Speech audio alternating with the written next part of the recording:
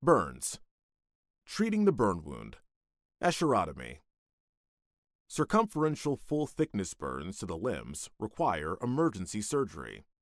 The tourniquet effect of this injury is easily treated by incising the whole length of full-thickness burns. This should be done in the mid-axial line, avoiding major nerves. One should remember that an escherotomy can cause a large amount of blood loss. Therefore, adequate blood should be available for transfusion if required. Key features of escherotomy placement. Upper limb. Mid-axial, anterior to the elbow, medially to avoid the ulnar nerve. Hand. Midline in the digits. Release muscle compartments if tight. Best done in theater and with an experienced surgeon. Lower limb. Mid-axial. Posterior to the ankle, medially to avoid the saphenous vein. Chest. Down the chest, lateral to the nipples, across the chest, below the clavicle, and across the chest at the level of the xiphisternum. General rules. Extend the wound beyond the deep burn diathermy. Any significant bleeding vessels, apply hemostatic dressing and elevate the limb postoperatively. Full thickness and deep partial thickness burns. Initially should be dressed with an antibacterial dressing to delay the onset of colonization of wound. The four most common dressings for these wounds are silver sulfadiazine cream, 1%, silver nitrate solution, 0.5%, mafenide acetate cream, silver sulfadiazine, and cerium nitrate. Wounds should be reassessed after 48 hours because burns that initially appear superficial may well deepen over time. All burnt tissue needs to be excised. Stable cover permanent or temporary should be applied. Tangential shaving and split skin grafting must be done. If there is delayed reconstruction of burns, eyelids must be treated before exposure keratitis. Transposition flaps and Z-plasties with or without tissue expansion are useful. Full-thickness grafts and free flaps may be needed for large or difficult areas. Hypertrophy is treated with pressure garments. Pharmacological treatment of itch is important. Superficial partial thickness wounds and mixed depth wounds. Superficial burns will heal and need simple dressings. The following are used for treating superficial partial thickness wounds and mixed depth wounds. Antimicrobial salves. Salves are generally applied directly to the wound. Silver sulfadiazine, mafenide acetate, bacitracin, neomycin, polymyxin B, nystatin, mupirocin. Antimicrobial soaks. Soaks are generally poured into cotton dressings on the wound.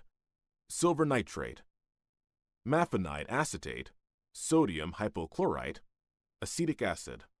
Synthetic coverings used are Opsite, BioBrain, Integra, and Transite.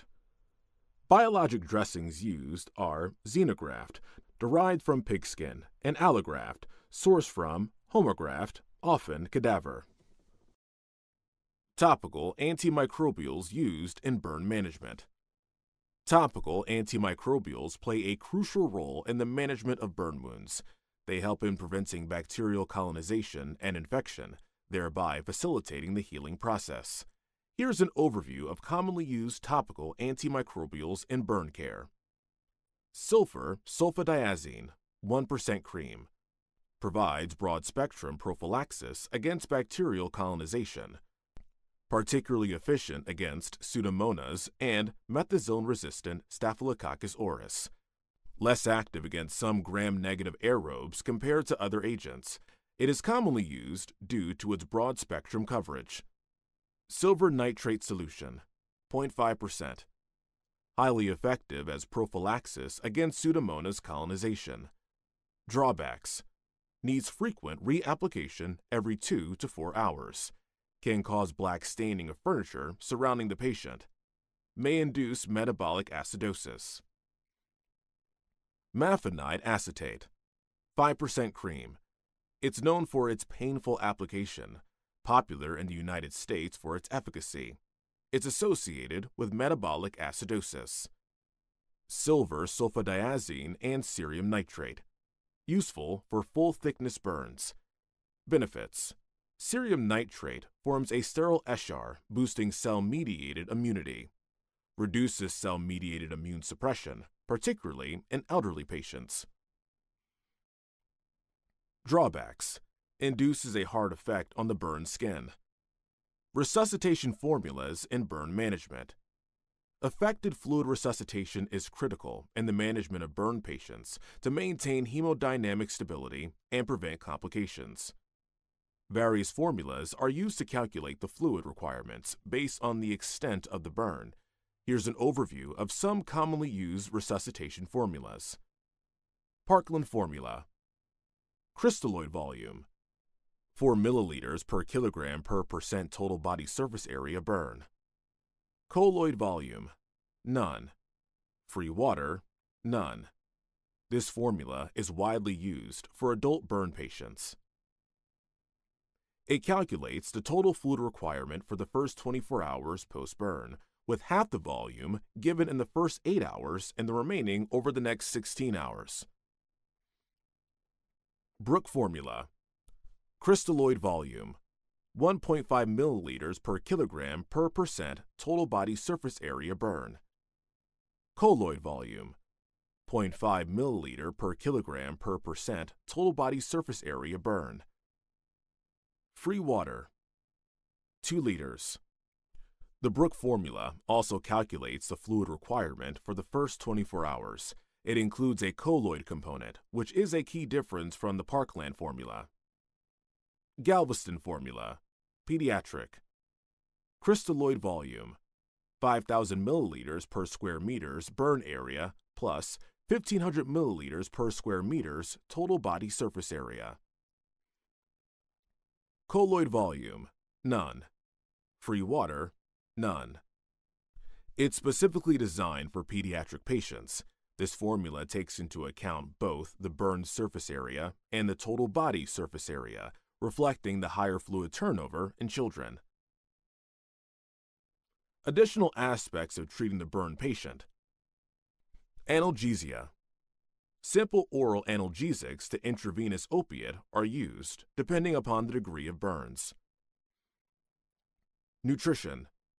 Burn patients need extra feeding. Nasogastric tube should be placed in all patients over 15% burns. Removing the burn and achieving healing stops the catabolic drive. Infection control. Burn patients are more prone to infection. Sterile precautions must be vigorous.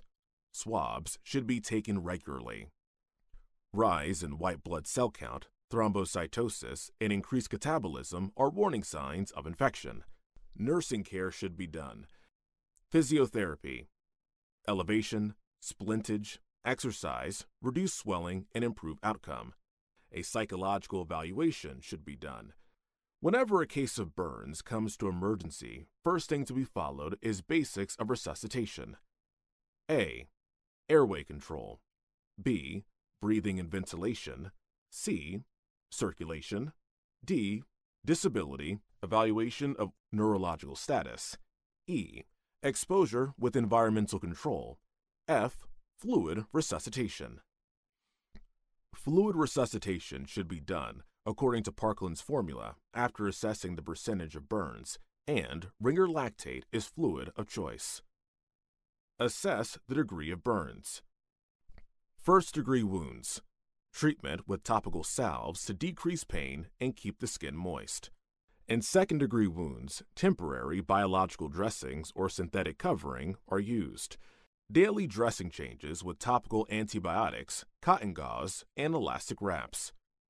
In second-degree wounds, temporary biological dressings or synthetic covering are used. In deep second-degree and third-degree burns, excision and skin grafting are recommended. That's all for the video.